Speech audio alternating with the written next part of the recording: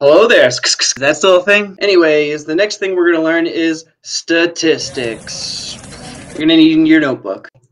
So to start with statistics, first you'll have to generate a question that you want to collect information or data about. Then you're going to collect that data. Next, you're going to organize the data. Then you're going to analyze the data. And finally, you'll have to interpret your data. Here's how to get started. So what is a statistical question? Well, first off, your question has to be framed in a certain way so that the answer could be a number. So asking a question like, what's your favorite ice cream, would not be statistical, because if you ask 20 people what their favorite ice cream is, they're not going to give you a number. They'll say like chocolate or vanilla, or if they're one of my least favorite, mint chocolate. A statistical question also has to be framed so that the answers could vary, meaning there isn't just one answer. Asking a question like, hey, how many telephones do you eat a day, is not a statistical question, and here's why.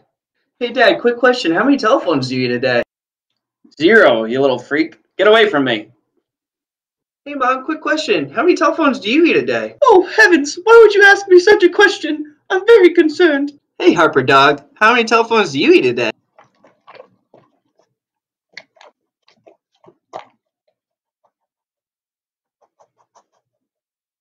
This is not a good statistical question because, one, you're probably going to alienate yourself from your entire family.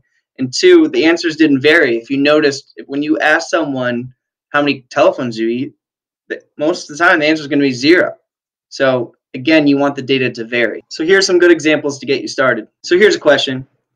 How many minutes do 6th graders spend on their phone each day? This is a good stat question because, one, when you ask that question, the answer could be a number, it will be a number. And two, the answers will vary because you could ask a bunch of different people and their answers will be different because some people say I spend over 60 minutes a day and some people only spend 2 a day.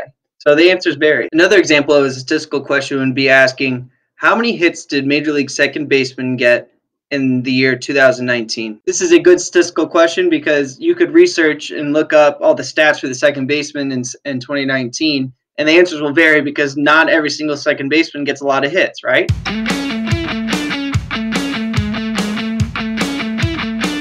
So to get you started, first you're going to go on Khan Academy and do some practice to figure out what's a good question, what's a bad question, as far as statistical questions go. And then I want you to start thinking, what will your statistical question be?